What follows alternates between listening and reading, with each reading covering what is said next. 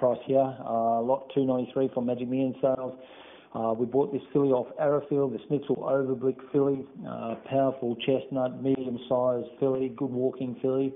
A little bit of a story behind her. I mean, she was bred by one of the guys on the farm, the yearling manager called David Morrissey. Nice guy. I didn't know it at the time when we bought this horse, but he had a realistic reserve on it. Couldn't afford to be putting too big a reserve and taking it home. Obviously, he's a young guy who asked after the sale to keep a share, which I thought was pretty good.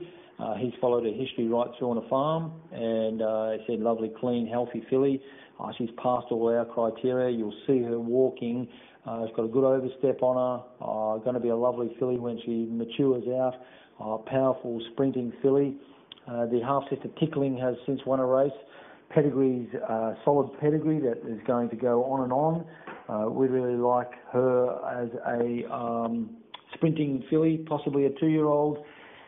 Who knows? We'll look after her. She has a high Matcham rating, past X-rays. Matcham being the DNA process we're using at the moment. So if you Google Matcham genetics and have a look at the whole process of Matcham genetics, you'll see that she has a high rating there.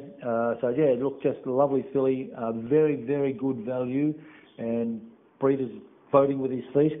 So anyway, good luck with her, and hopefully she makes a really nice 2-year-old and 3-year-old to go on with. Thank you. Bye.